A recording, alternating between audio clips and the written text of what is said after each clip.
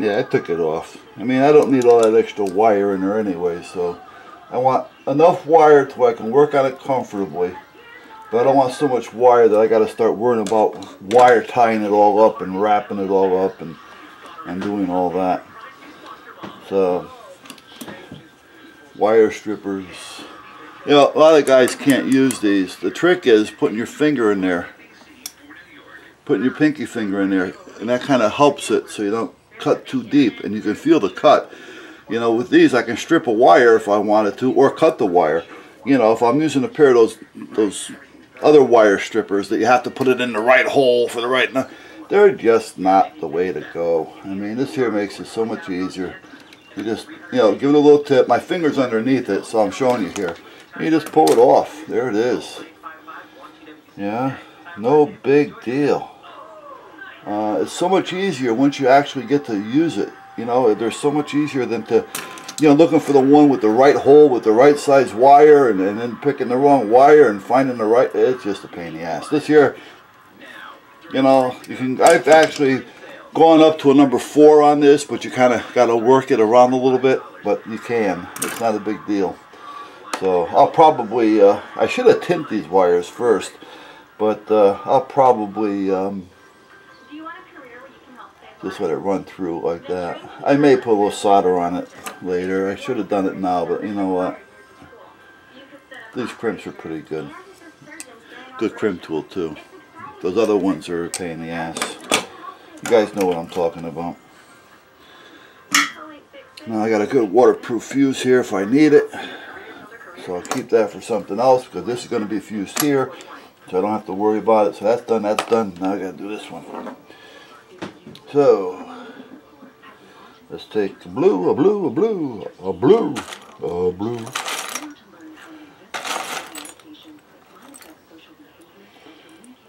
Come on. Yeah, come on, get out of there. You know, I should organize all these. And at one time I had them all organized. And then I don't know what happened. You know, it would save time. But it takes up a lot more room too, because then I have to have all these little individual drawers, you know, to do things with, and sometimes it's just a pain in the ass. It's not worth it. They're all there. I know where they are. Screw it. Yeah. Actually, I got to order some more because I'm running short on the blues and reds. I've got a lot of large yellows, but I need some blues and reds. I've got them in the heat shrink ones, you know, but that's the other ones. And I'm running low on some of the brass. Where am I? The brass. Because, you know, I've got a lot of the big stuff left. But I don't have any, I have very few of the small stuff. Meaning the smaller wire as well as the smaller hole. You know, this will work for some, but I'm running low on this too, so I'm probably going to have to put an order in, you know. I used to get this stuff from a place in California, which was really decent on prices. However, the shipping is starting to get a little out of hand.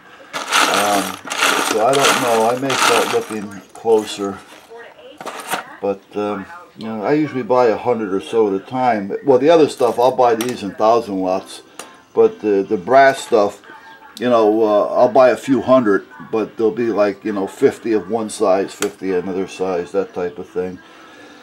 Because they're good to have around. Now I'm looking for, what am I looking for here?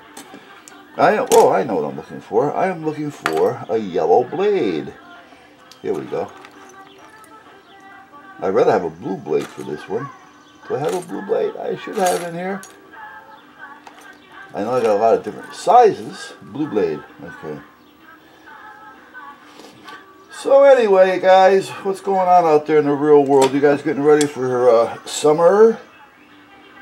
Alright, I know it's starting to get hot here. Oh, the other day, by the way, I went to Home Depot yesterday because I had that ceiling paint. Now, I normally, when it comes to ceilings, I normally just buy an inexpensive white wall paint because the wall paints are a little bit more durable. Alright, the ceiling paints are really, they're okay, they're nice, they're white, but you really got to pay attention because some of them are like transparent almost. You know, it's almost like you paint, but if there was any types of markings or something that you're trying to get over where a normal paint may have done it, the sealant paint is just like a white stain. You know, you're whitewashing. Well, the Behr's, as a rule, I like Behr's paint. I like Pittsburgh best. All right, there used to be a paint called Oxford, but it was great. Benjamin Moore is okay. I'm not crazy about their latexes. But I found the Behr's paint actually is decent paint, and I was surprised.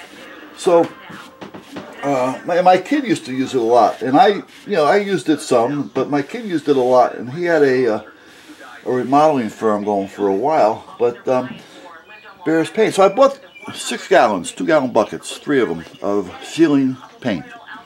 The other day, I had somebody down here help me paint sealants. And I'm telling you, something that would have taken a couple hours took 6 hours because we had to go wait for it to dry and go back and do it again. And then do it again. Now, the sealants weren't that bad a shape because I just painted them like 4 years ago. You know, and they were clean. You know, nobody now smokes. You know, I mean, so there's no reason for these sealants to be polluted.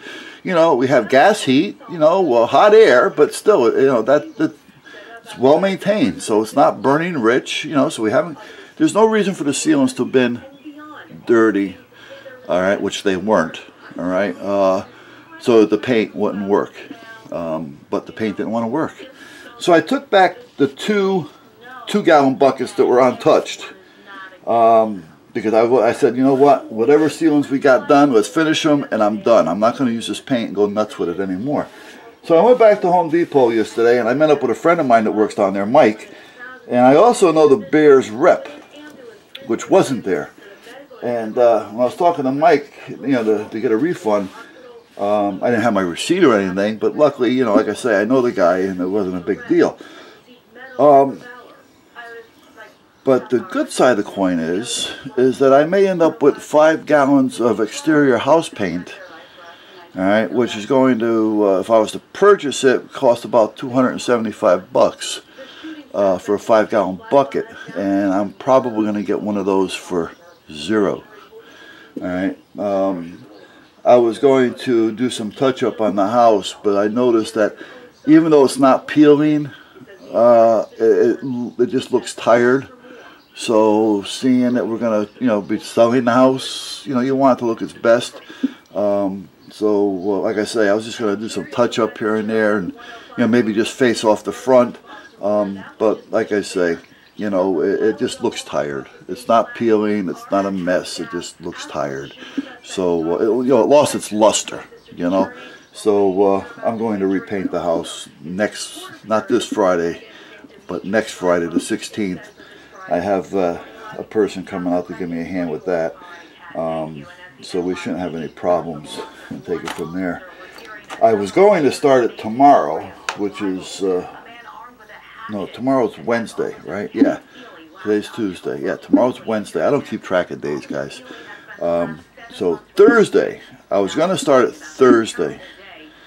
Right? You know, and just kind of power wash it down and you know, let it dry for a few days, that type of thing. And then, so now, fuses. Now, I got a couple of train of thoughts here. I'm going to run a main fuse, which will probably be maybe a 40 or a 50 amp monster type fuse. Either one of these or one of those.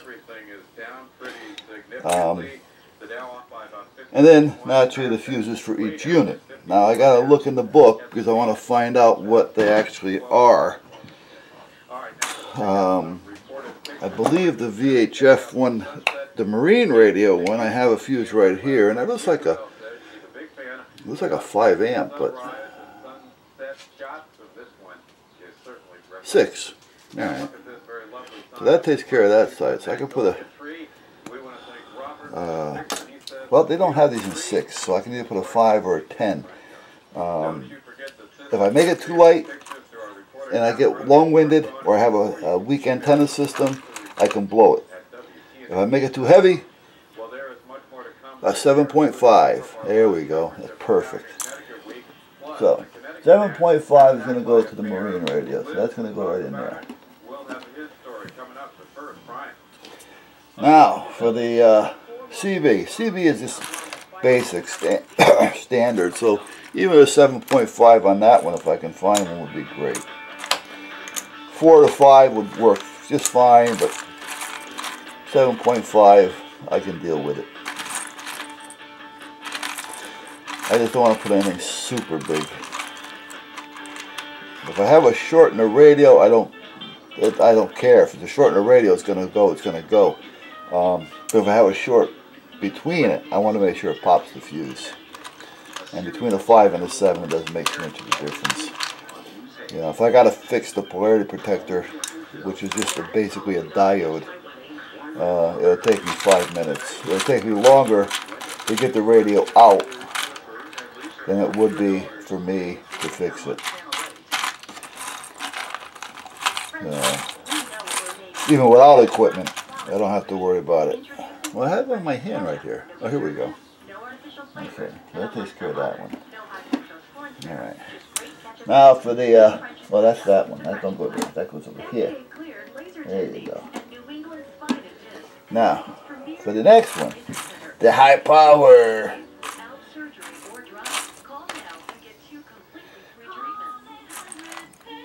I'm not going to go monster big. 3, no. Again, you think I would sort these out? Nah, that makes life too easy. The hell is that one? That's a 5. 30, I don't want a 30. I don't want a 3. You know, one time they used to have these coded. You know, but now a 30 and a 3 is the same color. You know, I mean, come on. You know, what's wrong with this picture? Oh, here's a 20, which is also the same color. Well, it's a little off. Okay, so it was supposed to be yellow, I guess. But all right, my mistake on that one. But now what I'm looking for, I can't find. Wait a minute. Did I find one? Did I find one? No, that's a 30.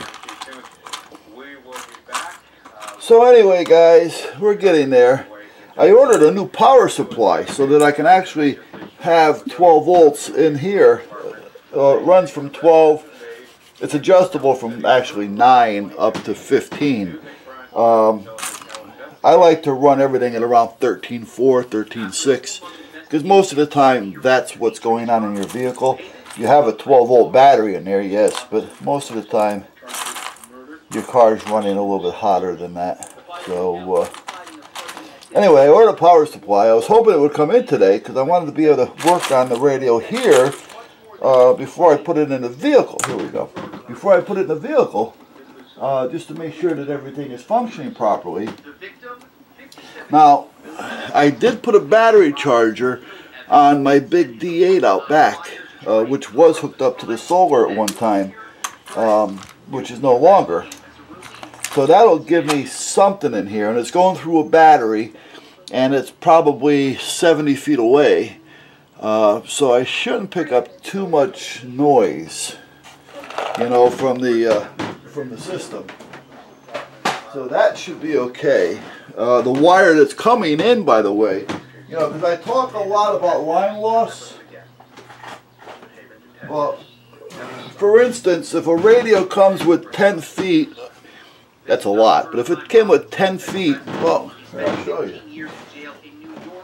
The ham radio came with this here, right? Now this is about 10 or 12 feet of wire.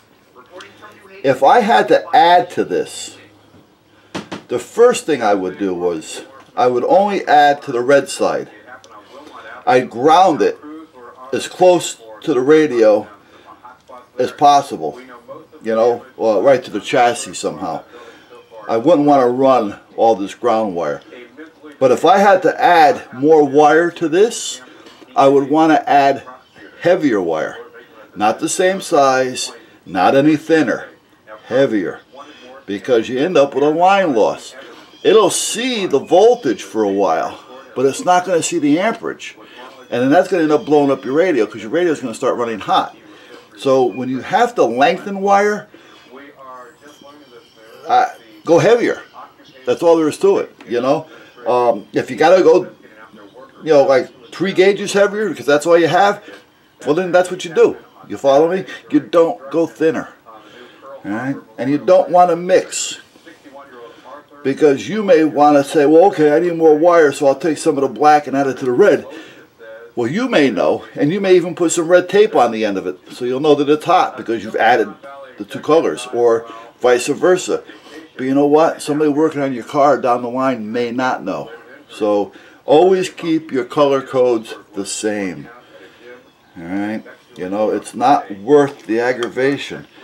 Alright, sometimes like for instance now here, okay, here's something. If you're out in the country, you know, and you're miles from any place and you need something, well, it's a tough one to call because then it's like a shame on you.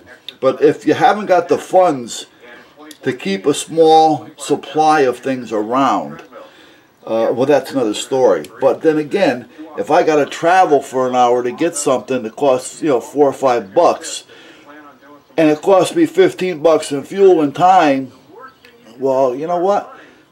I could have spent $10 and had a few extra pieces laying around. We were here's an example. We were looking at a home in Georgia at one time, and it was a nice little community. We liked it. You know, it was nearby a hospital, you know, a decent size, decent ratings. It was next to a nice shopping areas, but yet it was secluded. The closest Home Depot was 62 miles away.